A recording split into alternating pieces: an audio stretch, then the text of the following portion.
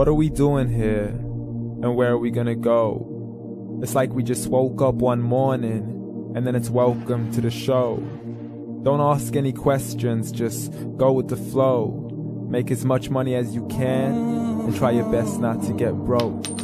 Copy everything you see on the TV, from the hairstyles to the clothes, and don't think too often, just do exactly as you're told. And if you ever get confused, then just turn towards the alcohol.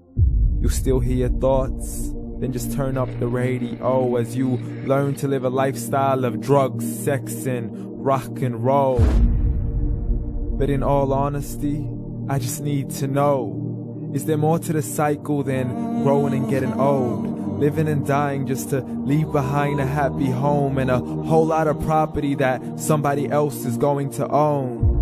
I just really need to know before the casket's closed, 'cause I'm not willing to gamble with my soul, nor am I ready to take any chances. These are just simple life questions, and I'm just searching for some answers.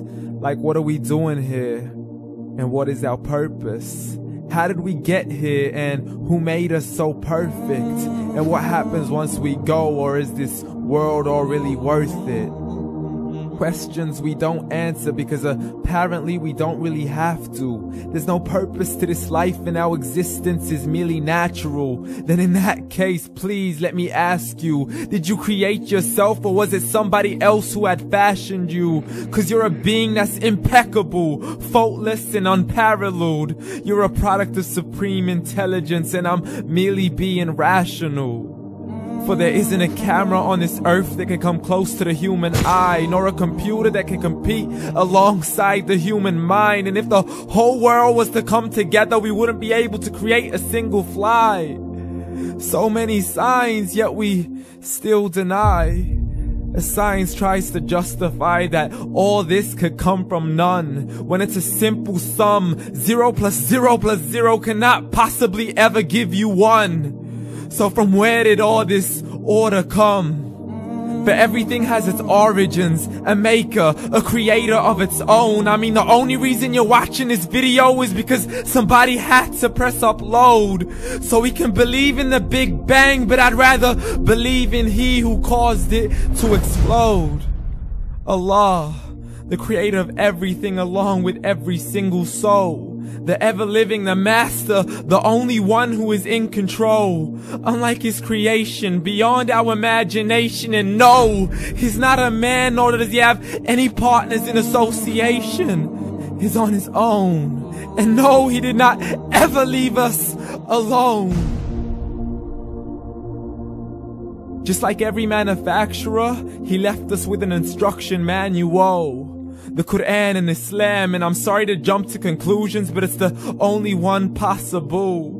The only definition of God is the one and only supreme being. It's logical. A book with 0 contradictions, with miracles that are both scientific and historical, all revealed over 1400 years ago.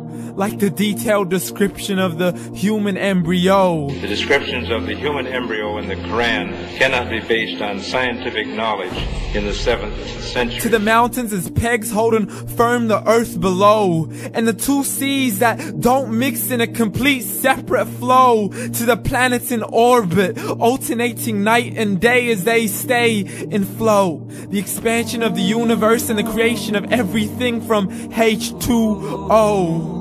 To the stories of the past and the preservation of Pharaoh. To identifying the lowest point in the land where Persia defeated Rome. The gushing fluid that created man in the glands between the ribs and the backbone. And not a word has changed, it's still the same. So please explain how all this was known over 1400 years ago. To a man who couldn't read or write, as he would recite whatever the angels spoke. And if you still don't believe, please try to come up with something that's even close. But you can't, so we took God as a mockery and his messengers as a joke. Muhammad could not read or write.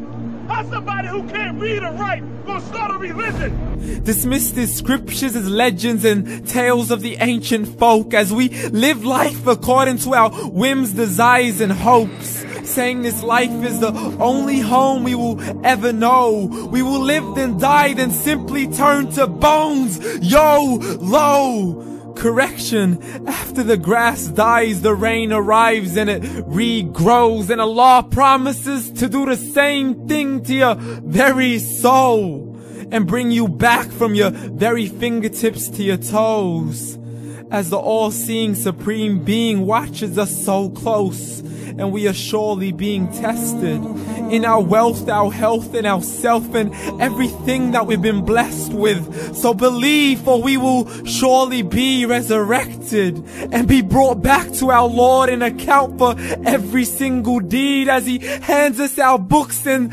orders us to read. From the bad to the good and everything in between. You yourself are sufficient for your own accountability, so don't be mad at me. You are the one who thought He wouldn't come back to me. I gave you a whole life long to search after me, but you were busy in all that which was temporary. So read, and glad tidings to all those who believed. And if you disbelieve, read. And don't let that day be the first day you find out what your life really means. Read.